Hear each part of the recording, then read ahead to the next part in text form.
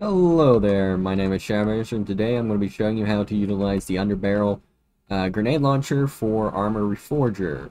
So simply pull up your weapon, select the one that has your Underbarrel grenade launcher, and for PC it is holding V will deploy your grenade launcher. Aiming will bring you to this menu or this your sights for your grenade launcher, and you can still fire without, but the sights do make it a hell of a lot more accurate.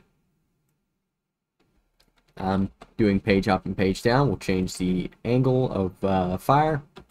So I'm going to go, what is this, 50 meters, and fire direct. Besides that, to switch back, holding V will switch you back, but also you can still not worry about going through to grenade launcher by just pressing V to change your firing rate. Your rate of fire from semi-auto to 3-round burst. So simply once again, holding V will get you to your underbarrel, and holding it again will put it back. Thank you all for watching, and I hope this helped you.